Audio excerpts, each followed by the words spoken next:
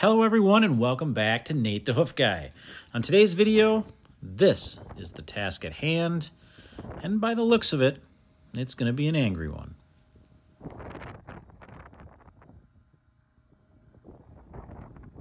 Oh yes, I did just touch that with my bare hand, and no, I'm not doing that for fun. There's a reason behind that. What I'm doing is checking to see if there may be fluid in that joint, up in that heel bulb area. I'm also feeling the temperature, trying to see if there's a lot of heat there. That could mean that infection has worked up into that heel, and that could be problematic. In this case, we don't have to worry about that. Now, obviously, there is a problem here, and that's what we're going to uncover now.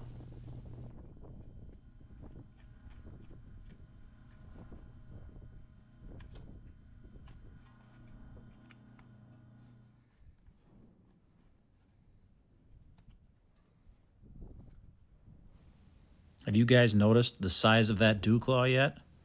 Yeah, that thing is massive. We're going to talk about that at the end of the video.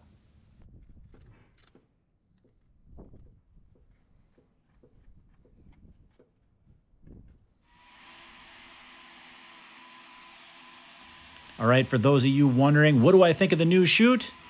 Well, after week one, I hated it. You got to realize, for the last 20 years, with my old chute, I had the hydraulics, the handles for the hydraulics were in a certain spot. My grinder was in a certain spot. My knives were in a certain spot. And the muscle memory was all programmed for that old chute. With this new chute, I had to relearn all of that. And it was not fun. Now, after 2 weeks in, I love this thing. Trimming has become fun again. I can pick up feet with ease. I'm learning where everything is now, and I'm getting my flow back, and I'm really enjoying the new chute. And now back to this foot. Where have we seen this before? You bet. It's going to connect all the way to the top. This heel bulb area, that too is loose, so we're going to remove from that spot all of this area.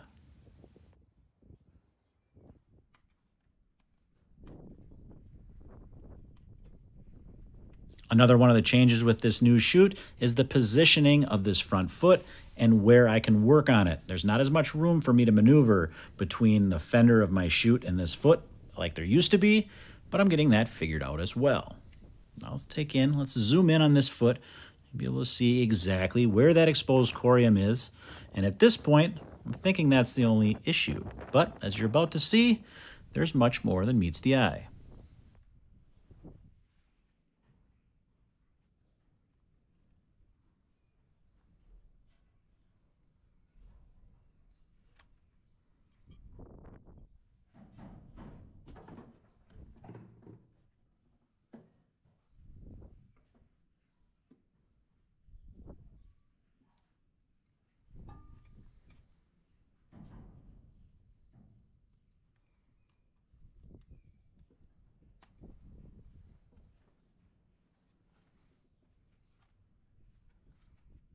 Did you notice that indecision there, that hesitation?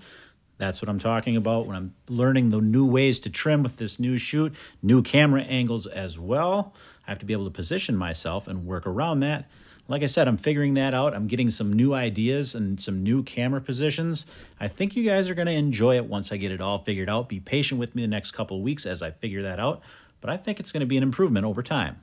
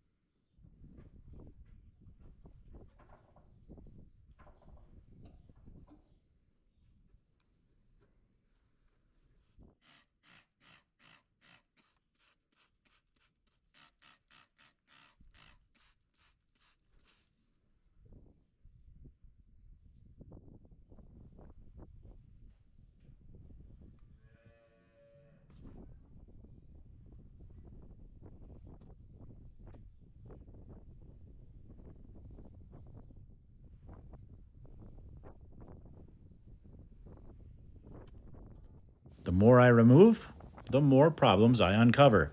Not only do we have this spot here, but as we zoom in, we've got another spot right down here of digital dermatitis. As we move up toward that heel bulb, there's another area of disturbance here. And we're not done yet.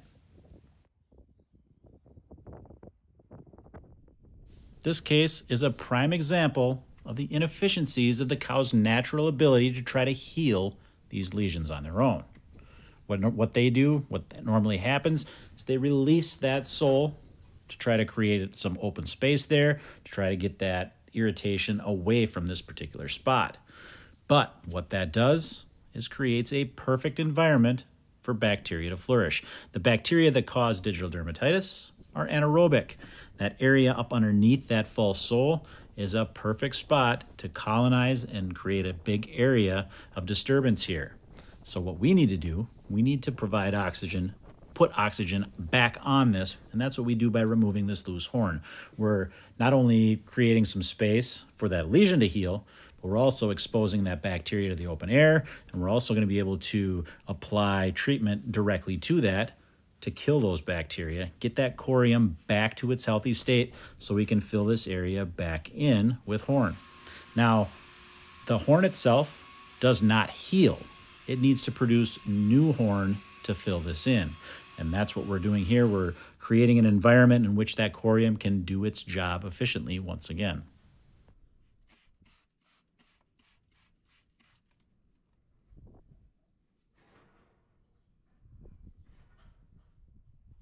Now that we've got this area all cleaned up, you can see all the little pockets and all the little areas of colonization here. And now we're going to apply the salicylic acid to clean all of that up. That's going to kill that bacteria, get that corium back to that healthy state that we were talking about earlier.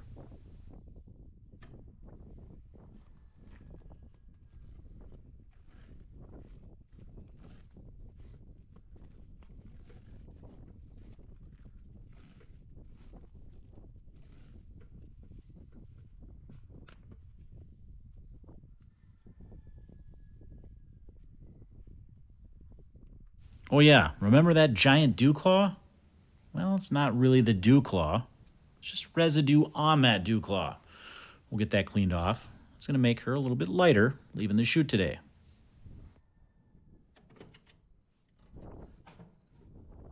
All right, guys, from 976 and myself, as always, thanks for watching, and we will see you all on the next one.